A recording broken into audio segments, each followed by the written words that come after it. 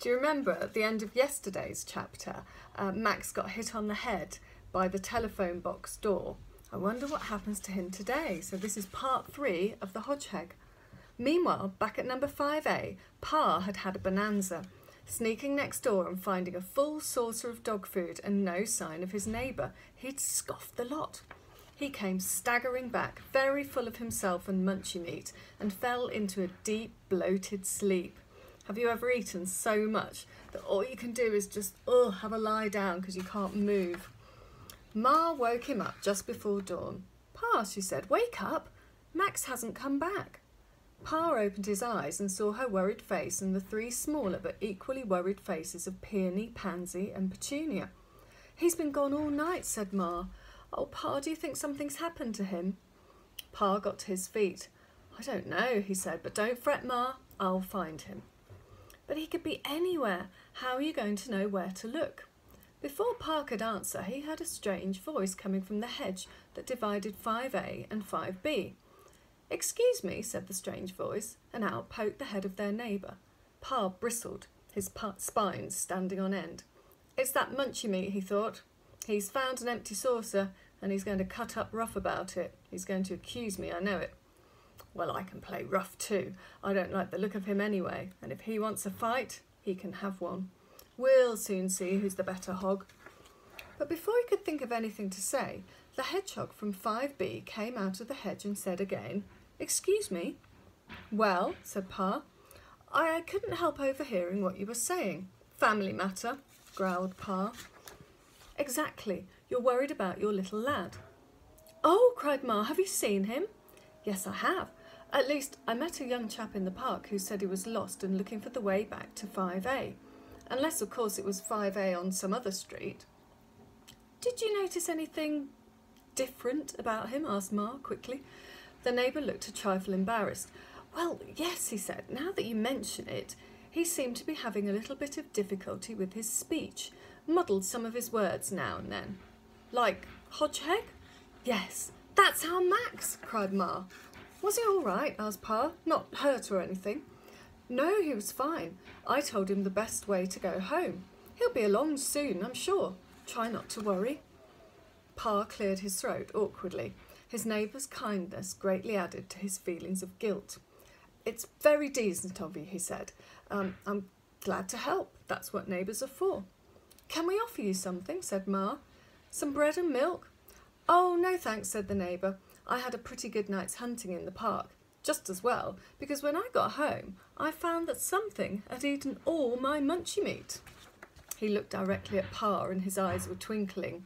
It was a cat, I expect, he said, and went back through the hedge. Wasn't that nice of him, said Ma, and Peony and Pansy and Petunia chanted, nice, nice, nice. Pa grunted.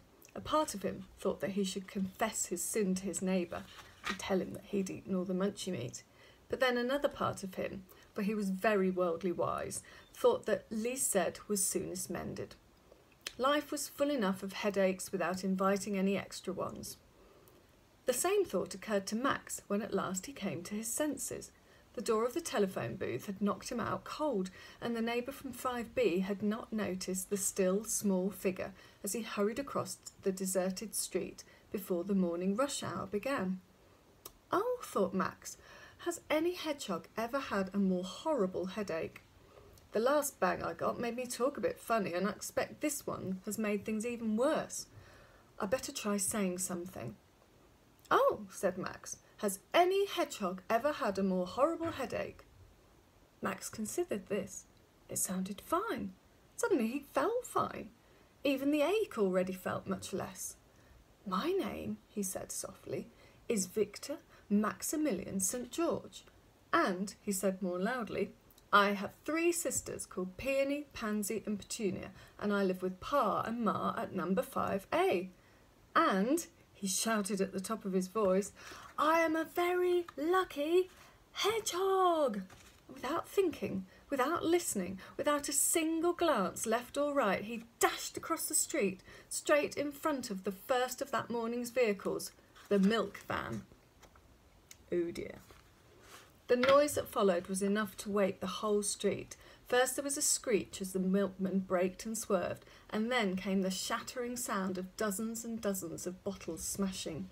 Lastly came the sound of the milkman's voice, cursing every hedgehog ever born, as he danced with rage in a sea of gold top and silver top, of semi-skimmed and skimmed, of orange juice and grapefruit juice, and of fresh farm eggs. Ma and Pa had sent the girls to bed and were waiting up in the growing light of dawn. They were crouching side by side listening, when suddenly the dreadful racket burst upon their ears. "Sounds like something's got run over," said Pa heavily. "Brace yourself, old lady. It could be our Max." Ma buried her head and rolled herself into a ball of misery. At that moment they heard a cheery voice. "Now, now," it said, "what's all this fuss about? There's no point in crying over spilt milk." What a happy scene of grunting, snuffling, squeaking joy there was in the garden of 5A as the girls were woken to be told the good news, and what a jolly crunching of snails there was at the family celebrated with a feast. After all, Max slept heavily, and by evening, when he reappeared, the neighbour had come through the hedge twice, once to inquire if Max was back and again to ask if he was quite well. At first, Ma and Pa felt a little uncomfortable at these visits. Ma because she knew what Pa had done, and Pa because he knew that the neighbour knew. But the matter was not mentioned. They had been wrong, they found, in supposing that a family of hedgehogs lived next door. The neighbour had never married, and as elderly bachelors often are, that's a bachelor is a man who's never got married, he was rather lonely and very fond of children. He had already invited Peony, Pansy and Petunia to come and play in his garden whenever they liked, and seeing that they were not sure how to address him, he'd asked them to call him Uncle. "Uncle what?" they said. The neighbour scratched his head with his hind foot. "Let's see now. I live in the garden of number 5B, so how about Uncle B?" After dark, the family were worm hunting on the lawn when there was a rustling in the dividing hedge, and the three girls ran towards it, crying, "Uncle B, Uncle B, Uncle B." "Who's Uncle B?" asked Max. "Our next-door neighbour," said Ma. "That's what the girls call him. They've been playing in his garden." "But Pa," said Max, "I thought you couldn't stand him." Pa was saved from replying by the approach of Uncle B, and now Max recognised him.